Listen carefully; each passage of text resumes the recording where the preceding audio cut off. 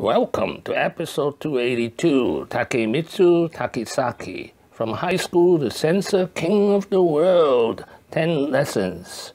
This is an outline of episode 282, lesson 1 to lesson 5. This is an outline of episode 282, lesson 6 to lesson 10. Lesson number 1, don't be a fossil. In his headquarters in Osaka, Japan, he decorated his building with fossils everywhere.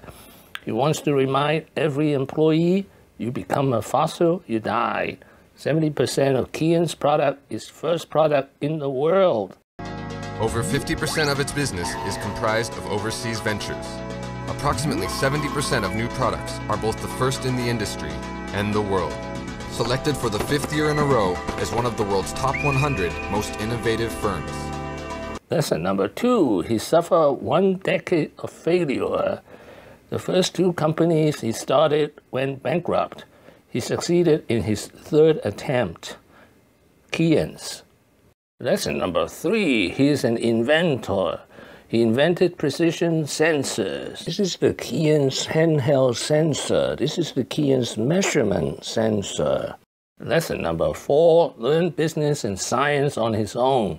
He only has high school education. Lesson number 5, stay debt-free. This is a valuable lesson he learned after 2 business bankruptcies in his 20s. Now his company Keyence has enough cash to last it 17 years.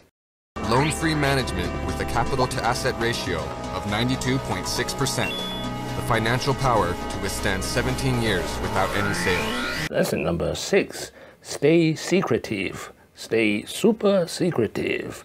He never grants interview. He does not allow pictures taken. I have 2 exceptions here. I'm going to show you both pictures.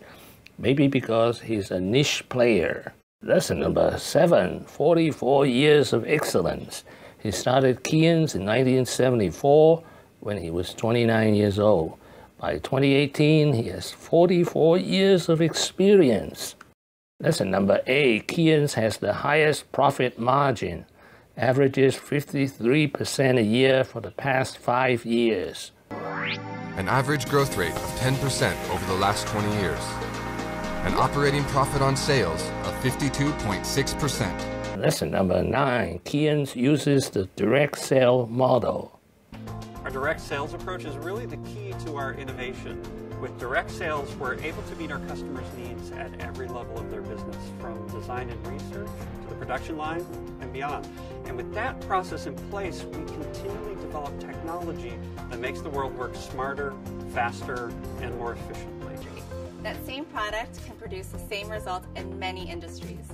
Research and design, automotive, electronics, packaging, medical, and pharmaceuticals. That's just to name a few.